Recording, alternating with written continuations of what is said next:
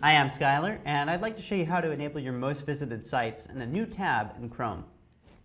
So here I am looking at Chrome, and by default I see my apps. If I open a new tab, it opens to show me all of those apps.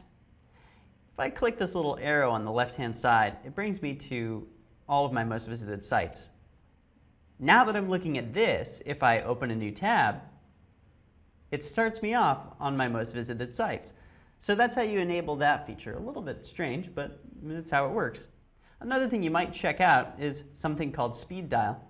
It's an add-on available from the Google Chrome Web Store, and it enhances the functionality of your most visited sites. Thanks for watching. I'm Skylar.